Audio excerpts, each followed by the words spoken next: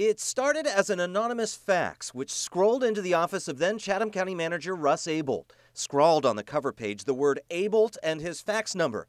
Quote, OIG federal investigations going on now at Memorial on federal money paid to Memorial. Memorial paying excessive money to doctors. Against the law. 3 auditors over at Memorial now. It was December 2011, and the accusations in the 19-page fax were detailed and alarming.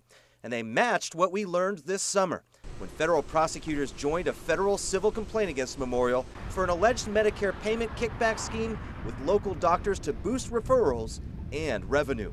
Then County Manager Abelt forwards the document to the 9 members of the County Commission and his top 3 deputies. Abelt, quote, I forward it for your information, unquote. But the tone and timing of the fax was not a simple FYI, because while federal auditors were poring over Memorial's Medicare billing practices, the hospital was asking Chatham County for a loan in the form of a $183 million bond issue.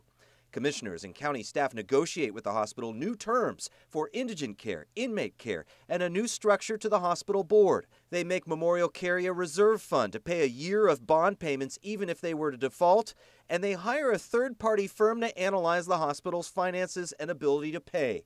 But not once on the record, in any of their due diligence, does a single county commissioner ask about Memorial's exposure to lawsuits, and neither does the staff, as confirmed by new county manager Lee Smith last week. In fact, County Finance Director Linda Kramer herself last week admitted to News 3 in an email that she got more than anonymous accusations. She says Memorial Hospital itself informed her of the investigation.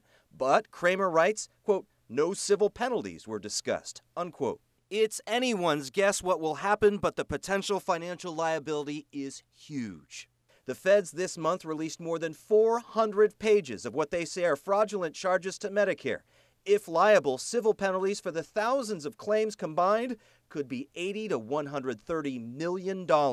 But in March of 2012, despite these warnings and without asking of the potential penalties, the commission approved the bond issue unanimously.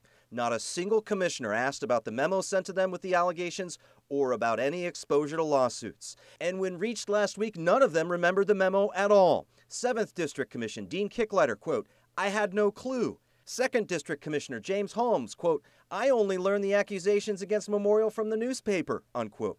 And then Commissioner, now Judge Harris Odell, who took the bond issue to the county, he admitted he knew some of the accusations against Memorial because he served on the Hospital Authority Board, before telling me, quote, how would that make anything different today, unquote. But by last week's county commission meeting, 3 of the commissioners who still serve on the board told an identical story. Because it was from an anonymous source, I didn't give it a whole lot of credibility. There was no signature, really didn't put any credibility towards it. When I get a memo that's not signed, I don't put a lot of weight or value on it. When I was a county commissioner, I was very skeptical of anonymous complaints, but this one seemed to have enough substance to it that the county manager should have taken the time to analyze it. Katie Sorensen is the Chief Executive Officer at the University of Miami's Good Government Initiative. She served on the Miami-Dade County Commission for 16 years. She's most troubled by the fact that just 3 years earlier, Memorial settled a nearly identical complaint with the feds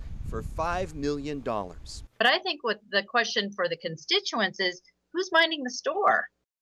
As early as 2009, a full 2 years before they would ask Chatham County for a $183 million bond issue, Memorial Hospital appeared to have a problem. The details come from a civil complaint joined by the federal government earlier this month. November 2009, Memorial's board calls a meeting of their Personnel and Compensation Committee to discuss their alleged overpayment of doctors. Board member Michael Kegler asks how, quote, losing $1 million a month on physician practices would affect the hospital. The following year, May 2010, Kegler helps the hospital devise a new payment plan, which physicians reject. Committee minutes, also in the Fed's complaint, recognize the hospital is overpaying doctors. Kegler, quote, wants to see the worst case scenarios of revenues if doctors leave the hospital and the hospital loses referrals.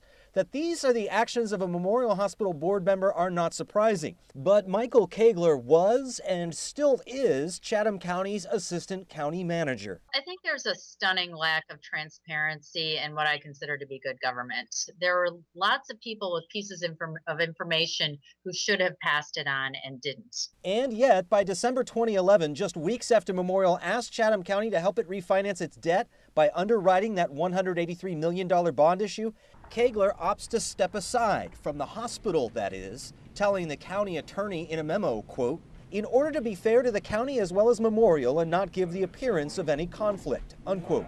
And yet, when we requested Chatham County could turn up no correspondence or work product informing county commissioners of the potential civil penalties the hospital could face for alleged Medicare fraud. When I contacted Assistant County Manager Kegler to ask him about these apparent conflicts, he told me I had my timeline wrong. When I asked him about his actions on the Memorial Board, he referred me to the hospital's attorneys, even though he works for the county and no longer serves on the Memorial Board. Left unclear, we confronted Kegler in the hallway outside Commission chambers, where he immediately removed himself behind the door of his office. I didn't find any communication about what you found while serving on the Memorial Board to your superior, Mr. Abel, to any of the commissioners. I mean, did you convey any of that information? I discussed it with Mr. Abel, so that's. How? How did you discuss it with him? We talked about it. In fact, new county manager Lee Smith confirmed to News 3 last week he couldn't find any correspondence from anyone about the potential exposure to civil penalties for alleged Medicare fraud. And Finance Director Linda Kramer told News 3 directly that when Memorial told her of the investigation, quote, no civil penalties were discussed, unquote. All of these issues should have been raised and passed on to the county commission so that they could have made a fully informed decision. But in March of 2012, 2.5 years after the feds say Kegler started helping Memorial change its compensation to doctors, the Chatham County Commission unanimously approved the $183 million bond issue for the hospital. According to the complaint, Memorial now faces up to $80 to $130 million in civil penalties if they're found liable in federal court. And if federal penalties send Memorial into default on the bond, Chatham County taxpayers would be on the hook for the balance, $167 million still outstanding, or some $17 million a year for more than a decade. I'm Dave Kartunen, WSAV News 3.